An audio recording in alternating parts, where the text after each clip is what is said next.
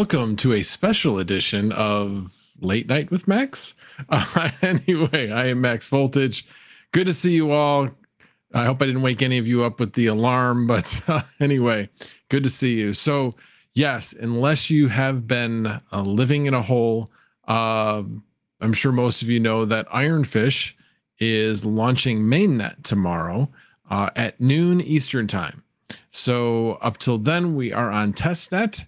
And as many of you probably have been doing, you've been looking at all the different videos from all the other content creators. And so I've been learning along the way with the rest of you, and I'm going to be summarizing some things that I have found along the way. I was trying some things last night, trying some things tonight, some things occurred today. So we'll go over all of those things. But before we get too much into it, obviously we couldn't be mining Ironfish unless you're mining solo, of course. But we couldn't be mining Ironfish without mining pools. Certainly wouldn't be as effective. And Hero Miners has definitely come in with a splash. So they have offered a $10,000 promotion giveaway for anyone who is mining Ironfish. There's a couple of drops that will, a couple of snapshots. That was the word I was looking for. There's going to be 7 different snapshots. There's going to be 2 during testnet. And then there's going to be 5 during mainnet up until May 20th. And up until May 20th, they will be allowing everybody to mine with no miner fee whatsoever. Why would they do that? Because they're trying to get adoption. They're trying to get people to come to their pool more than others. You know, once you kind of grow accustomed to a pool, most miners don't change. So makes a lot of sense. I think it makes a lot of sense. Kudos to Hero Miners for doing this for the miners, as well as for really a good business decision in my mind. And I should say that actually this stream is sponsored in pure transparentness. This is sponsored by Hero Miners. So as we look here, so what will they be giving away? Again, 10,000 total. There'll be $1,000 going to 5 miners. So $1,000 going to 5 miners. So 5,000 of that 10,000 will go to 5 miners, and then 2,500, 500 to each of those 5 miners. So, and then another $100, another 2,500 total, will be going to 25 miners. So good luck everybody in the giveaway. And I know you guys say good luck. I don't want good luck. I want to win. Anyway, but anyway, so again, kudos to Hero Miners. I've mined them in the past. They are a really, really good mining pool. I've never had a problem with them at all. And actually I should mention one thing. So in my testing of not just this one, but other things I've mined at Hero Miners, I'm in the Chicago area. I've made that clear, Northern Illinois. And what I found is that, believe it or not, the Canada East pool is actually the lowest latency pool for where I am. It's not the US East and it's not the US West, even though I live in the US. So I'm guessing it's probably in the Toronto area instead of being like in the Northeast further away. So keep that in mind if you are in North Central United States, that there's a good chance that Canada East for this pool will be the lowest latency pool and will provide you the best results. So anyway, I actually haven't changed that yet on my Windows PC that I have mining, and I'll go over that in a minute. But I have changed it actually on my my Hive OS, so you'll be able to see the difference between the two latency, you know, the latency between the two different pools. They're close, but Canada still does win out. So the next thing I wanted to go into was the nodes, you know, the wallets. So yeah, right now, as with any new project, you're going to have like a core wallet or a command line wallet. And they do take a little bit to get set up. I thought about setting one up. I decided that I would just mine on somebody else's wallet, somebody else who did a video today. So anyway, you can go through and look at all their mining pools and figure out where I might be mining to. So anyway, so what am I using? So one of the things I did look at today was I noticed Rapid Mining's video where he says 3 times the amount of hash rate using SRB with Hive OS. And in my looking at it, it looks like it absolutely does that. And I'll go over that in a minute. But anyway, so I'm using SRB miner 2.2.4. That is the one I'm using. And so first off, I started out with mining on the my computer that I have in the basement, and basically put all the overclocks. So these are the overclocks I'm using. GPU core clock lock at 1305, memory clock at 810, core offset at 300, and I just put in a power limit 100 just to make sure it didn't cook itself or at any time. Didn't figure it would, but just to make sure of that. And I do have it on US2, which is the Northeast pool for hero miners. Okay.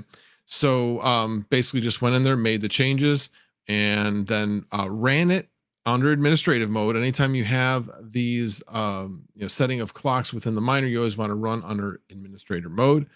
And came over here, and right now I am mining, and this is a 3060. Okay. It's currently mining at 3.6 gigahash. That's pretty darn good. If you remember, a lot of people are doing 3070. And when looking at Panda's video this morning, he was at like 2 point something. So anyway, so right now I'm showing 3. Anyway, again, I'm in remoting in, so that's taking up some processing power. So it does vary. It does stabilize on the pool when I get out of the remote, but right now we're looking at anywhere between 3.5 to 3.8 is what we're looking at there. So then decided I would go into the Octominer, and here's my flight sheet. So basically, again, 2.2.4 using slightly different. I basically upped the core clock to 1310 from 1305, but all the other ones are the same. Created the wallet, which again is very easy. This isn't Hive OS, how-to or anything, but you create your flight sheet, you create your wallet. Again, very, very simple to do. There's no special things in the setup. This was the standard way it came up. It works the way it comes up when you're working on SRB miner. The only thing is to put in the special configs. The disable CPU actually comes up as default, and then you're just putting in the rest of these as well. So cancel out of that, and then let's look at the results. And right now we're at 80.5, 80.5 gigahash. That's a lot of gigahash. I know it's going to be all relative to everybody else, but this is a 12 GPU rig. It's got 6 3070 Ti's, 1 3060, and 5 3060 Ti's. I actually like the lower power algorithms for these 3060 Ti's because these have Hynix memory in them. Yeah, Hynix memory does not like memory, things that put memory under high stress. They don't do as well. So at least with these lower power ones, they do very, very well. You can always see you got an outlier here and there with some of these cards. These just aren't as high quality cards. Honestly, not up to EVGA standards when they went with this Hynix memory. But, people went through, difficult times when they were just trying to get GPUs out, and they were willing to make sacrifices. And that was unfortunately a sacrifice that they made. But anyway, still about 6.1 on most of the cards. On this one, you can see this 3060 Ti is at almost at 4.5. So again, that's a difference. I don't think necessarily in Hive versus Windows. I think that's in the fact that I'm remoted in, and I have other things running in the background on that computer. So, so I'm sure that is affecting that hash rate just a bit. But again, we're looking at under 800 watts. And again, this is an Octominer where this power is real. That is measured at the wall. So 800 watts. So nice and low power for this mining rig. So let's take a look at the latency. So I was talking about that a little bit earlier. So if we look at the latency, This one is, somewhere around, low 30s to 40 is the range. So if I go back to my other PC, this one's at 42, 37, 38, 37, 37, 48, 47. So you can see it's about anywhere from 5 to 10 milliseconds higher going to the east, the US East versus going to Canada East. So again, something I've noticed in the past, and I double checked it again. And for me, Canada East is the lower latency. It is the better location for me to mine to in order to get that lower latency.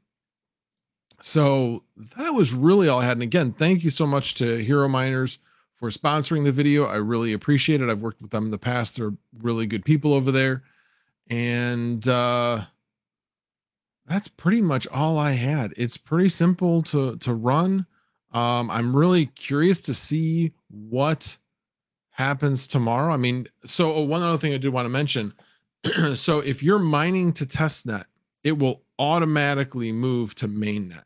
So there's nothing you have to do at all in order to go from testnet to mainnet. So you just be able to roll right into it. So, and while I don't know for sure, I anticipate that they will be coming out with a desktop wallet tomorrow. I'm hoping anyway, so I can get on my own wallet instead of somebody else's. But I figured for 800 watts, I'm going into the night, which is my cheap mining time. My power is like, really, really cheap. And I'll show you that in a little bit. But I figured I'd get it running and see how it is. So this is the General signing out.